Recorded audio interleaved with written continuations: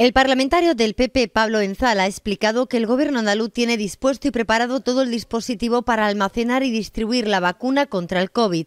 Además, ha señalado que se han habilitado distintos centros logísticos tanto en Andalucía Oriental como en la parte occidental, por lo que pide al Gobierno que respete los criterios poblacionales que se han marcado desde Europa a la hora de distribuir la vacuna.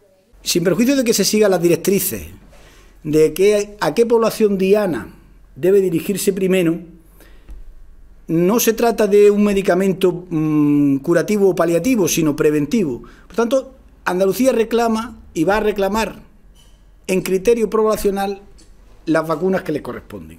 Y si no es así, nos van a tener frontalmente enfrente.